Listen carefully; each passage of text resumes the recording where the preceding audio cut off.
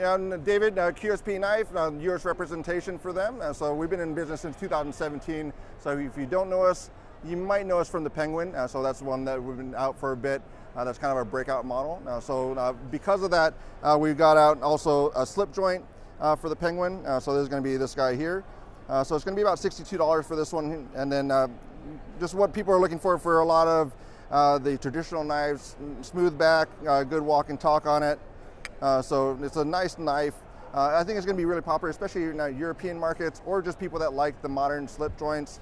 This is going to be a nice setup for you. And we're going to have a different mechanism or different colorways, of course. The button lock, so going to the Penguin again, so button locks, all the rage, it's still going to be something that's very popular. The Penguin's been something that we've been asked about for having a button lock, so we have a button lock. So we're going to still produce it. This has a flipper tab, also has the button lock action, also has thumb studs. We sold out of our prototypes. We have to keep this one to the end of the show, so you can still see it if you're going to come by. But yeah, it sold out within the first hour so of people coming by.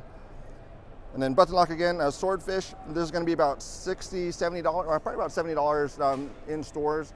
It's a bigger guy. It's going to be a real flat blade. I think it's really striking for it, but it's going to be like one that you either like or you don't like. But yeah, button lock again for that.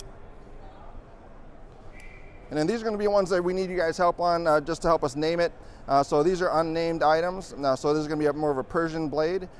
For this, still action's very nice on it. It's going to be a budget side, about $51 that you're going to find in retailers, but Persian blade. So let us know as far as what that might be for you.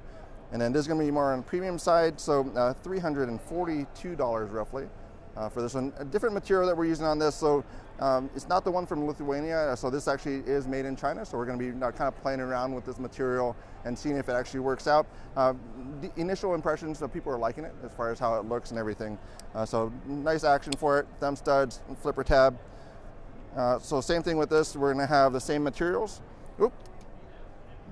Almost lost my foot, but same materials for this Penguin Plus.